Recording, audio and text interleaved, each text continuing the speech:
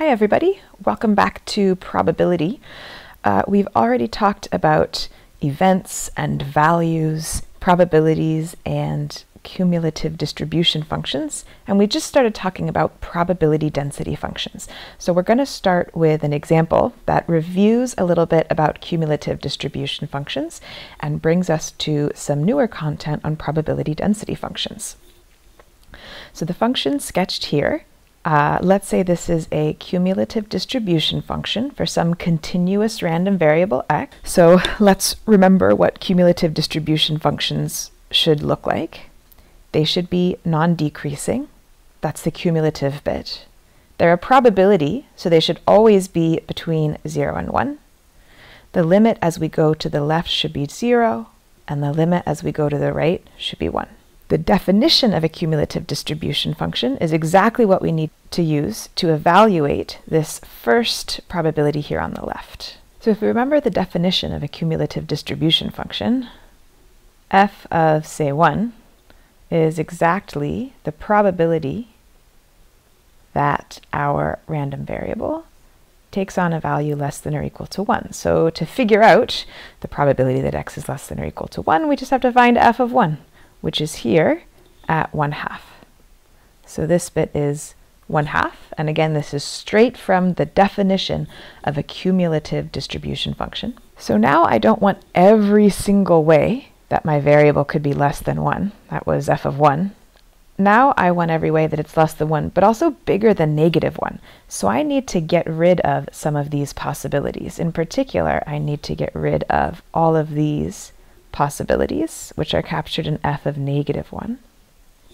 So the probability that my variable is between 1 and -1 is the probability that it's less than or equal to 1 minus the probability that it's less than or equal to -1, because that's the range that's sort of undesirable. So f of 1 we already saw was 1/2.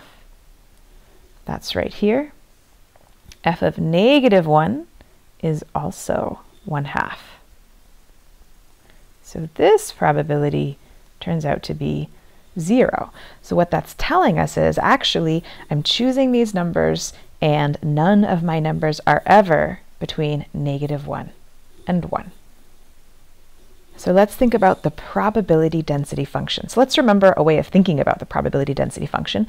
I'm running a trial a whole bunch of times and I record the result every time, and if there's kind of clusters of results in one area, that's a dense area, that's going to have a high value in the probability density function. And if there's an area without a lot of results, that's going to have a low value.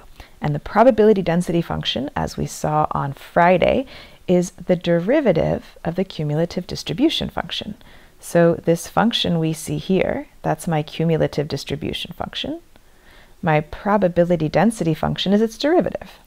So it's easy to see where it's 0. My function is flat here, and flat here.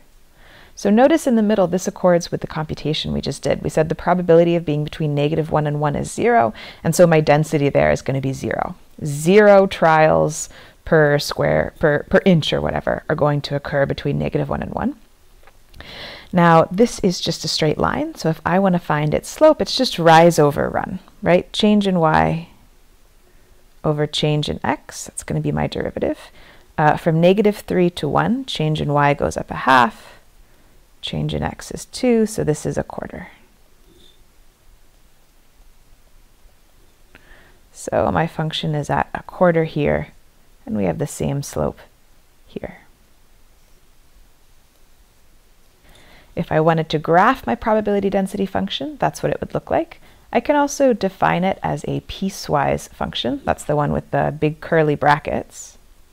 So my probability density function, I use a lowercase f, looks like 1/4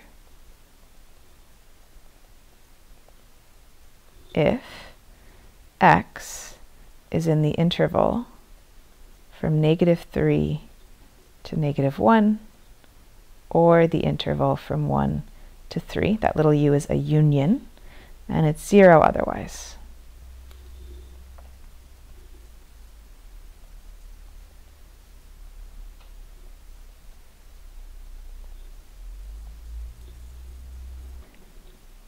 just to remind us again what all of this stuff is, so this one on the bottom, that's the probability density function.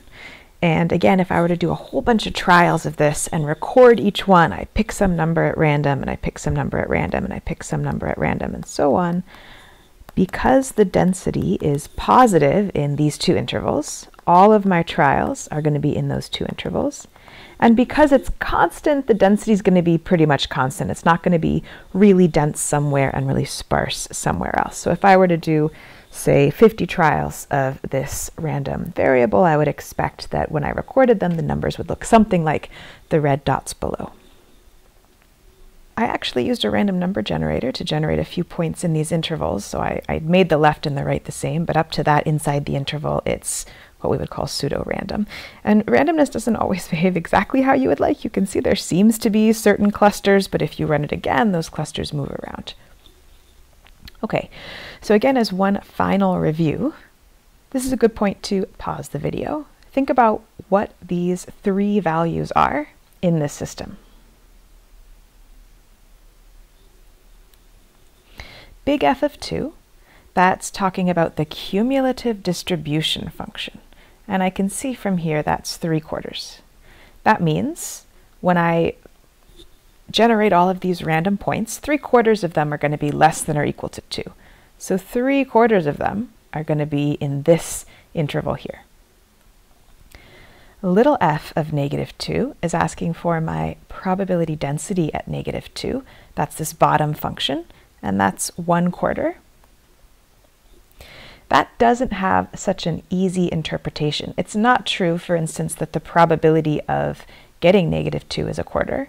Because this is a continuous random variable, the probability of getting any one number is 0. Probability density functions are easiest to understand sort of relative to themselves. So it's 1/4 here and 1/4 here and 1/4 here, which means I'm sort of equally likely to be in any of these spaces. But it's 0 here, which means I'm not likely at all to be in that space.